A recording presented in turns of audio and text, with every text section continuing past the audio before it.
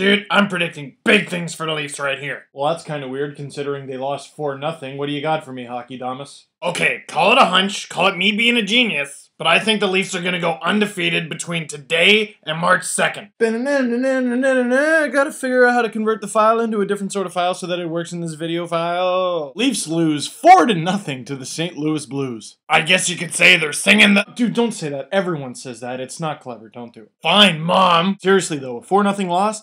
Not exactly how you want to go into the break. But this game, a lot like the Leafs', well, entire season, if it started differently, things could have turned out much better. Disallowed goals, missed chances, goal posts. They score in any one of those opportunities in the first period, you got yourself a hockey game, my friend, but nope, Chris Mason gets a shutout. And to add a little salt to the wound for the Leafs, Alex Steen scored a goal and Carlo Koliakovo had an assist. How many points did Lee Stempniak have?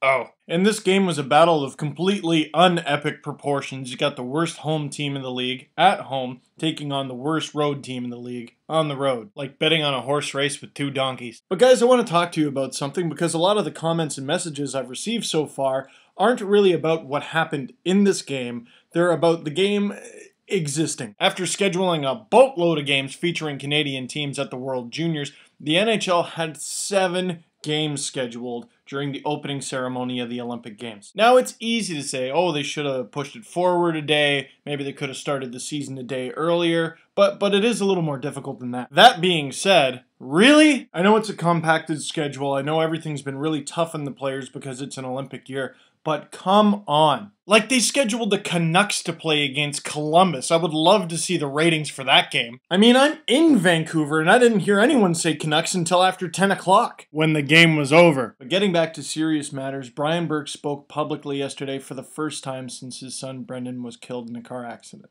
I know people have their opinions about what he's done with the team, where he's going, the direction, and all that. But you have got to respect the remarkable heart and fortitude of Brian Burke, the way he handled himself in that press conference. And like Brian Burke said, he'll never stop grieving. You're not supposed to bury your son. But I hope over this break, he can find some happiness and some peace in his life. And to move forward, because like he said in the press conference, it's what Brendan would have wanted. And the world of sports certainly isn't immune to tragedy. And sadly, we were reminded of that again with the passing of Georgian luger Nodar Komaritashvili, who, like Brendan Burke, was only 21 when he passed away.